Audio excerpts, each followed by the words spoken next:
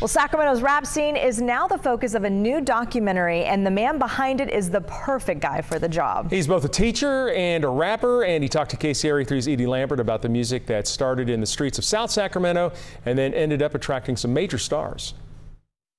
But don't feel bad, you're just one of many. To fall victim to the lyrics, got better than be enemy of friend. The end has come to write your epitaph. Listen carefully.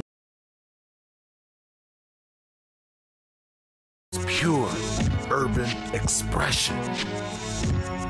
It was the stuff that created what Sacramento is now known for.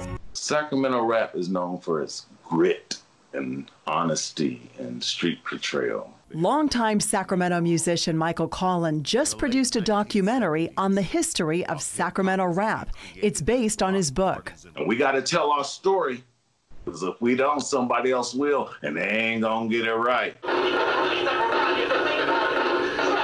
The documentary starts with video from 1982, shot by rapper D.C. Ray.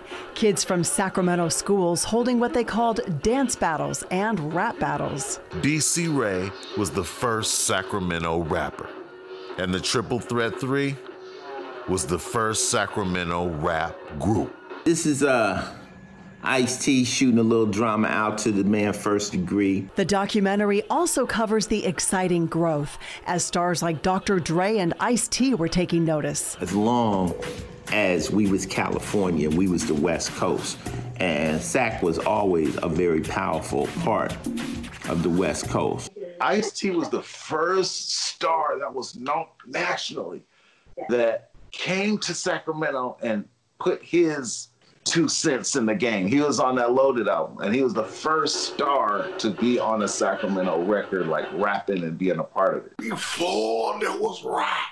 This is also Collin's journey. He rapped his way through Kennedy High School and Sacramento State, and now works as a math teacher while also promoting his music career as First Degree, the DE. It was difficult at the time, though. You know, there wasn't the social medias. You know, so it wasn't like you could just step in and you're in the game. You know, you had to go out. I remember chasing tours, and I've traveled the United States doing shows. After rapping stories for decades, he's now recording a version of Sacramento's story and the music that reflects the streets where he grew up. I feel like it's on me to tell that story. So, you know, I feel like I'm the only one that has all the connections on the good and the bad, the dark and the light side that can make this happen. It's just so important. It's just like I'm driven to make this happen. In Sacramento, Edie Lambert, KCRA3 News. Love the video from back in the day. Man, that's cool. All right, well, you can find the first part on YouTube by searching History of Sacramento Rap Documentary. Future episodes will be available on Amazon Prime. He's right, though. If he doesn't tell the story, someone else will, and it may not be right. Ain't that the truth? All right, Chief Meteorologist Mark Finan is going to join us with a look at our forecast.